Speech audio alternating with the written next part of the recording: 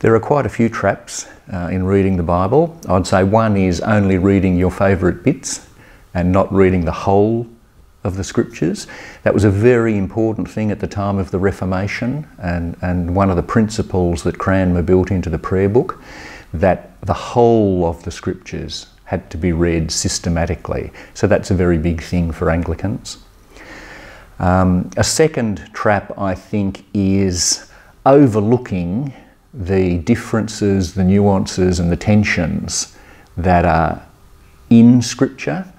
We need to let each voice in the Scriptures speak, and they're not always in agreement, and that's part of our wrestling with the Scriptures, to take the whole thing on board with its different voices and work out with the Scriptures what the truth must be.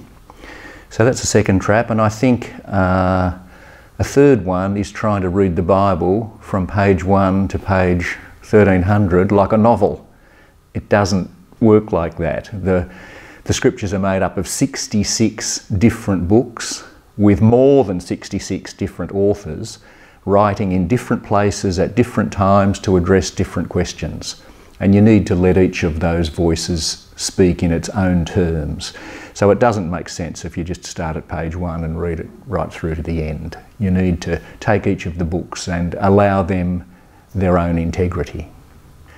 The scriptures also tell us paradoxical things that are as true now as they ever were.